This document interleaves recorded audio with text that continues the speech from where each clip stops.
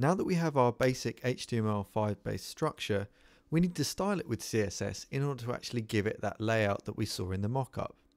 At the moment, our design looks like this because we don't have any text in it at all, and by default, divisions and indeed those HTML5 structural elements as well aren't actually visual. The only thing that we're seeing here is the wrapper tag. So if I select that, you'll see that div ID wrapper is selected.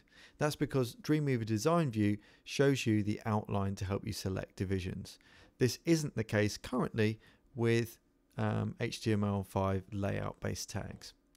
So in order to help see where these particular tags are, what I'm going to do is just add a couple of extra things into our HTML. So into my header, I'm going to put an H1, a heading size 1, with the words my site in it. In nav, I'm going to write 3 imaginary navigation buttons, home, links, and contact. I'm separating them with a vertical line character, which you should be able to find on the keyboard. In article, I'm going to put another H1, which just says welcome. And into each section, I'm going to put an H2.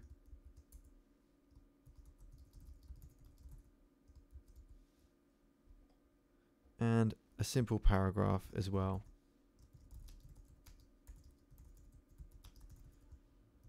Like that. And just to save time, I'm going to copy paste that section over the other one. Oops.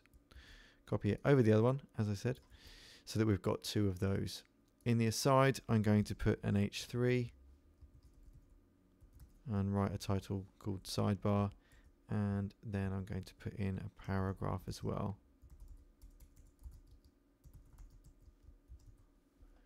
And it should be justified, something like that.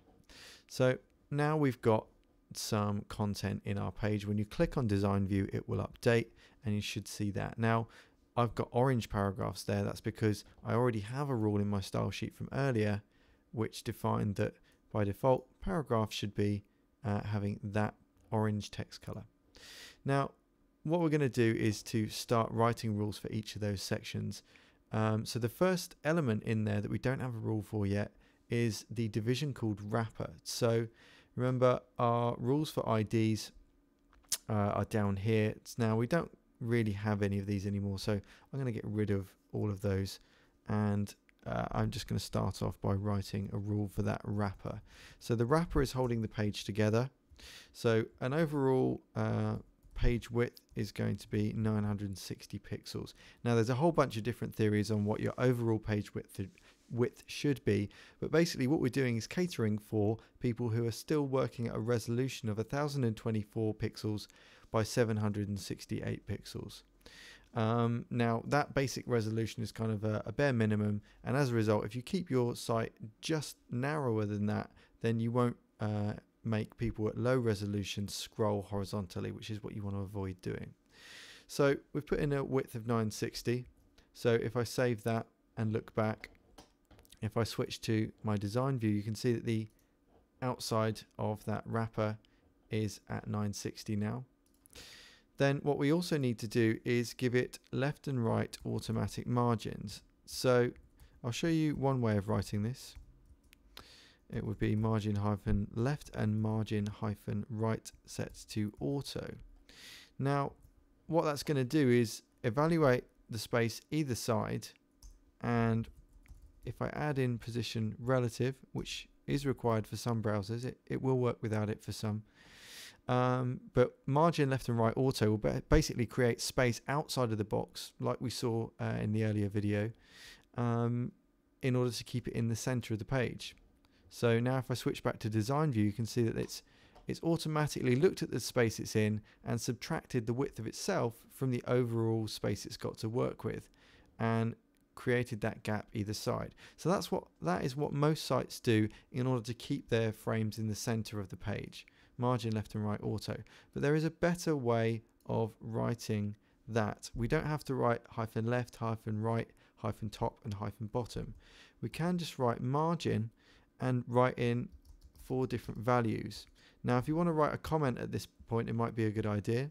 So just to explain, this is top, right, bottom, left. And if you think of it going clockwise, then this is top, this is right, this is bottom, and this is left. So we can simply say top, right, bottom, left. And there's an even simpler way of writing that.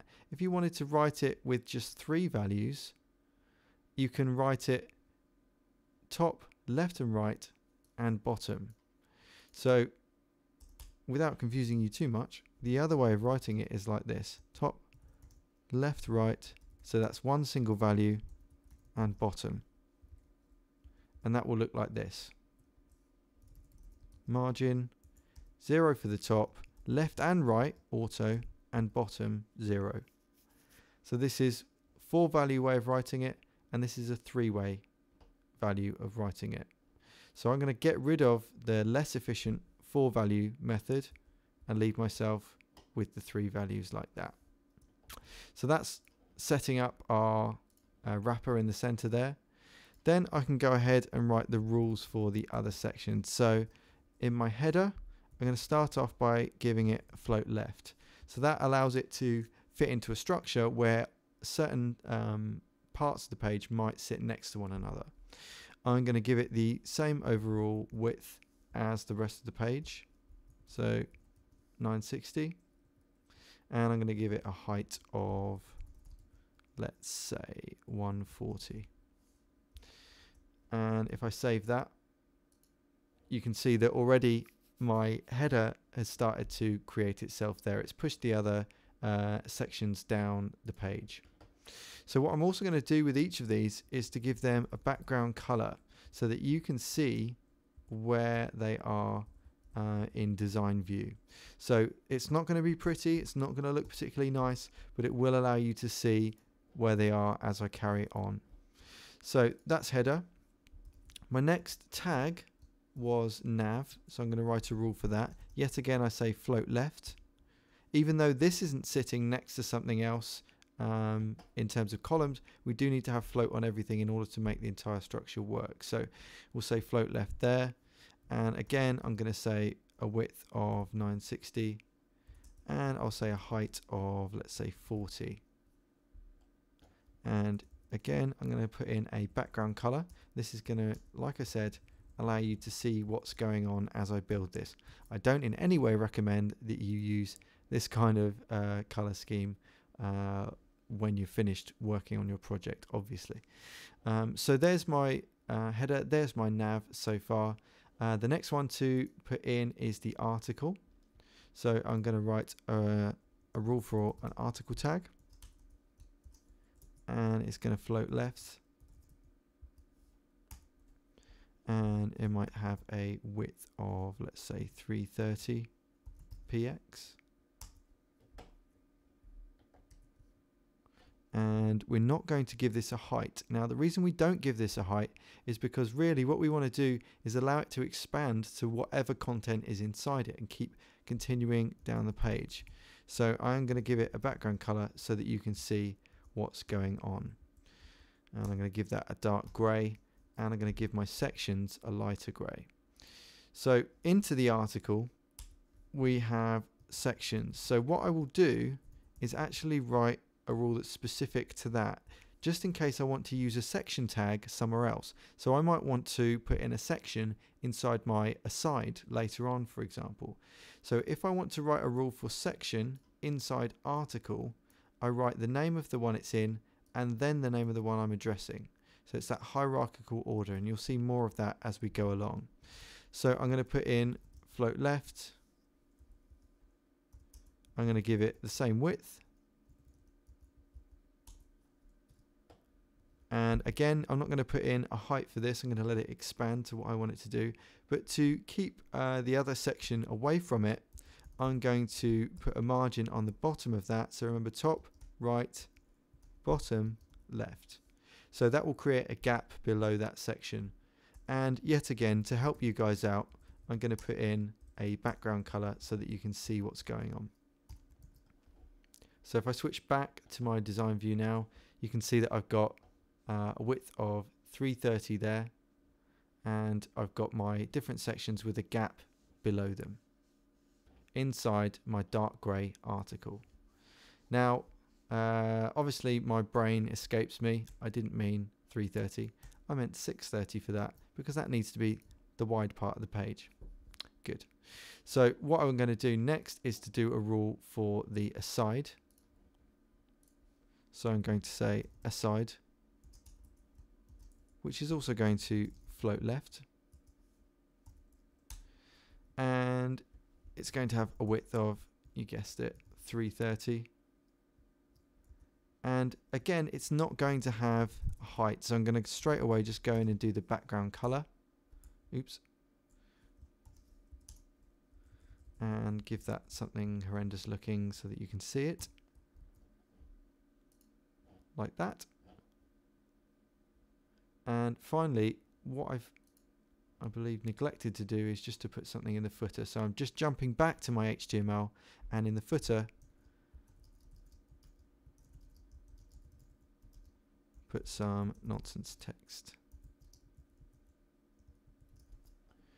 Okay, so at the moment the footer is not sitting in the right place. Now when you write a rule for a footer, it's going to be slightly different to the others. Now remember, it's not a tag, it's a division with an ID called footer. So we can't write it by itself, we need a hash symbol at the start. If you're on a Mac, by the way, haven't mentioned this yet, I apologize, it's Alt and 3 to get the hash symbol, but hopefully you've Googled that by now. So for the footer, instead of float, we have clear both. What this does is it allows the wrapper's background to extend to the height of all of the sections inside the page, so all of the different elements in the structure. Otherwise, wrapper won't continue down to the bottom. So clear both effectively should be put on the last thing in your structure, as it is there to basically give the entire structure the right height, I should say. So we do need to give it a width and height. So we'll give that a width of 960, and I'm just going to give it a height of, let's say, 100. So clear both width and height, and yet again we'll give it a background color so that you guys can see what's going on with that structure. And that will do, and we'll save the style sheet, go back to the HTML, and now you can see effectively we've now got that structure built. So quite simply we can carry on working.